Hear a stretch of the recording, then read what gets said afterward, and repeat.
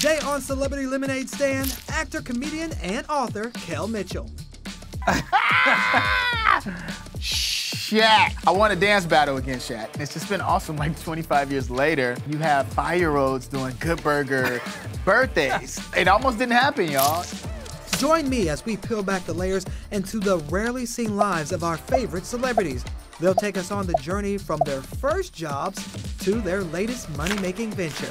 Kel Mitchell, welcome to the Celebrity Lemonade Stand. This is amazing. This is so cool, man. You didn't expect the whole lemonade stand, did you? I didn't, man. Got the wheel. Well, you know, that's where it starts for a lot of people. It starts Yeah. at the lemonade stand as their first venture as entrepreneurs, and now you're a big-time star. You got your new book out. So before we get into all of that, we got to rewind a little bit, all right? So let's take it back to when you were a kid, to your first lemonade stand, or that version of. So what was your first job? My grandmother, she owned a beauty salon, but she also had... wait, and the beauty salon, were you just sweeping the floors, or were you actually helping in the process? Like, can you twist that? Well, I didn't work at the salon, Okay. but then at the house, too, she was always doing, like, amazing jobs, had everybody working. Me and my sister, we worked at the candy store in the garage, and they used to come in, the kids would come by, all in the neighborhood, and it was full out, like, candy store. We had everything. Well, I made ices. The FDA would approve that. Like, y'all were selling candy out of the garage of your house. Well, it was all, we did everything right, all the permits and everything. She did everything right. Right. Yeah. So at that point, were you like, one candy for you, one candy for me? Like, were you legit? Oh yeah, I was legit. You know, Grandma was on it, so she made sure, and I made ices and the whole thing. Yeah, it was cool. Wow. And she lived right next to a park too, so all the kids would go to the park. They come over, you know, like, let me get some candy, let me get some. We got you. Hey, that's perfect setup. So, what did you think you learned from that experience? Because that's first of all, a lot of jobs. Yeah. Second of all, that's a great hustle. But what did it teach you? Working hard, consistency, working together as a team. I saw that too. We got to talk about Good Burger, all that. Of course. What does that fame mean to you that so many children grew up watching you, and now my kids are also watching you on all those reruns? How does that feel, and what does that mean to you? Dude, it's humbling. Being on Good Burger and having all that just take off, like the first sketch comedy show for kids, which was the first of its kind. It was like a Young and Living Color, a young SNL, and it's just been awesome. Like 25 years later, you have 5-year-olds doing Good Burger birthdays. They weren't even born, you know, back then, and they're having like these Good Burger themed birthdays and all this stuff like that. So it says a lot to the writers, it says a lot to the producers. It's just awesome. And it almost didn't happen, y'all. You know what I mean? It was just like Nickelodeon had never done a show like that before, so they wanted to try it out, you know, and just see. They never did a show so diverse, a show that had so much like hip hop in it and things like that. And they tried it out, and the ratings went through the roof. And the rest is history. Yeah. Okay, so from your first job selling candy, working in a hair salon, to now a book author with 2 books under your belt. Thank you. And this new book, Prank Day, is hilarious, it's fun. What made you decide to write this book? So first of all, I love like, you know, a lot of movies that have like the real like adventure, you know, race to the finish. And I wanted to do that with a book, like a kid adventure book that's all about kids, just super, super fun. And I had this great idea of like, okay, what if all your April Fool pranks came true the next day? What if you did a prank that changes your entire life completely if it comes true? And so that's what happens in this book. And then also, too, there's really a message in here, is like to be yourself. Was the whole book in your head, or did you have to like really sit and think about what's next? What do I do? How do I conceptualize this? I love being an author, man, because it takes you on a journey with each chapter and learning the character arcs, you know what I mean? Like, there's parts in there where you got to figure out, okay, I know they have to get over an obstacle. I know they got to get through some things. Okay, what is that obstacle? And it takes you on a journey. I love that. I wanted everyone to relate to each character. That's why the book is very diverse. Each character is very different. Like my character Bobby, who's his best friend Chase in there. You know, he's an amputee, so he has you know, his arm is missing, but then he has like this prosthetic arm that's like futuristic, right? And I've never seen that in a book. And I have a cousin that she lost both of her legs at a very young age. But she had these prosthetic legs, and you would never know. You know what I mean? She had just do everything that we did. Yeah. You know, all the stuff that we did, and I was just like, I want that to be in a book as well. And it has all the makings to me of a film. And I heard that it was actually a film project at one time. So what happened there, and how did you change it from being a film to then a book? It was a script, ready to go, green light. We were actually, you know, having people in. And so at the company, what happened was that people got let go and went to other jobs, you know what I mean? And then the script was just sitting there. And I was just like, yo, we need to get it back. Right. We need to get it back. And so my attorney did his attorney thing. Good. Shout out to the team. Got it back. And then I was just kind of sitting on it. And I had my book, Bless Mode, that came out. And they were like, yo, you got anything else, the publishing company? And I sent them over. Originally, it was called April 2nd. Sent that over to them. They loved it. They were like, yo, let's do this. And I was like, this is beautiful. It's a beautiful thing. And to everybody that's like, you know, an entrepreneur, and you have a dream or you have a project that you're working on, and it might not go the way you thought it was gonna go in the beginning process of it, there's always another door that's gonna open. This is the way it was supposed to be, you know, and it's deep because some books turn into movies. And for this book, it was just a movie script that turned into a novel now. And then we'll just probably go back around and keep going back around, which is super cool. But you make it sound easy, and a lot of times that's difficult when people see a door shut in their face. How do you get over that, and how do you move forward through that dark valley? To have that happen, it was devastating, but I was always kind of like, you know what? You know, it's still gonna happen. You know, you just have to find gratitude in everything. You know what I mean? At that moment when it hurts, it's like, find gratitude in it, and you gotta keep going. You gotta have tough skin within this business and just within life. Right. And have that faith that it's still gonna work out. Because, you know, your talent's not gonna go anywhere, your creativity is not gonna go anywhere. It's just that it needs to be placed in the right place. You know what I mean? Gotta place it in the right place, yeah.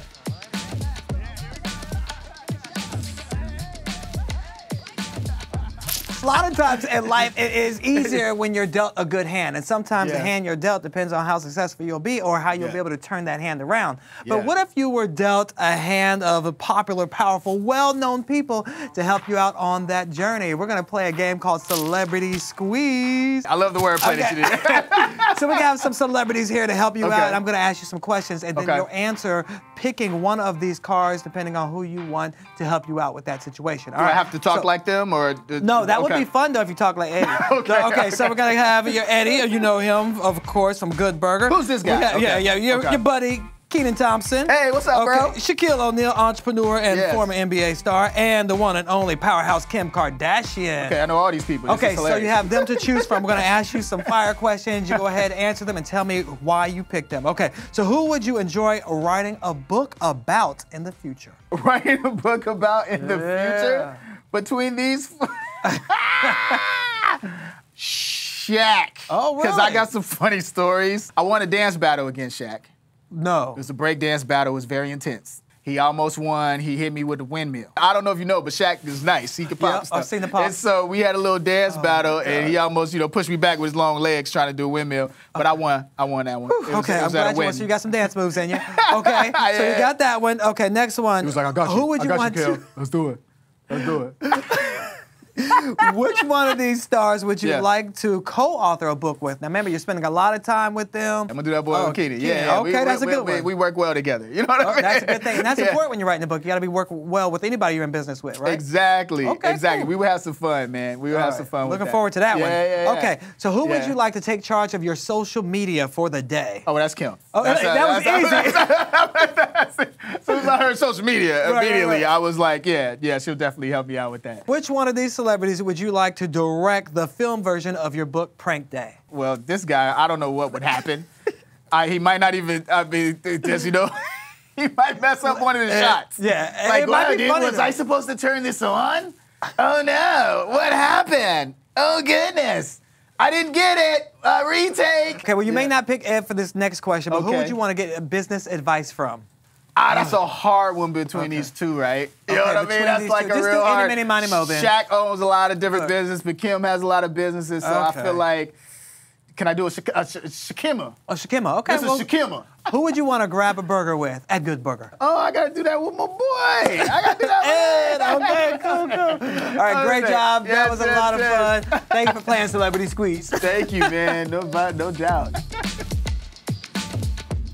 All right, Kels, this show is called Celebrity Lemonade Stand, and usually those stands are run by kids, so we want to go to the kidpreneurs out there, our youngest moguls out there, let them ask you some questions, and then you can give them some advice from the pro, all right? Okay, all right, so our first question comes from 4-year-old Austin.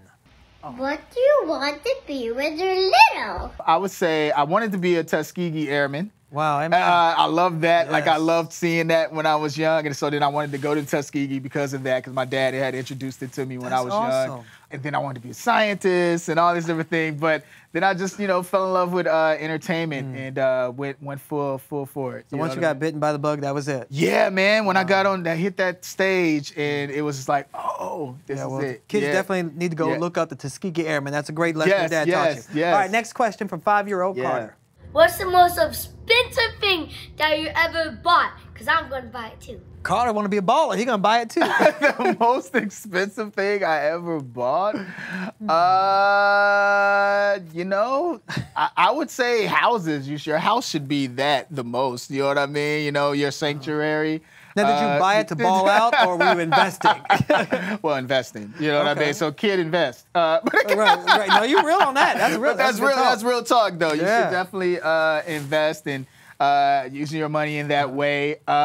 Take all your lemonade stand money. Yeah, and invest in it. You can get some. You can splurge a little bit too, as well. You know what I mean? And get some nice things.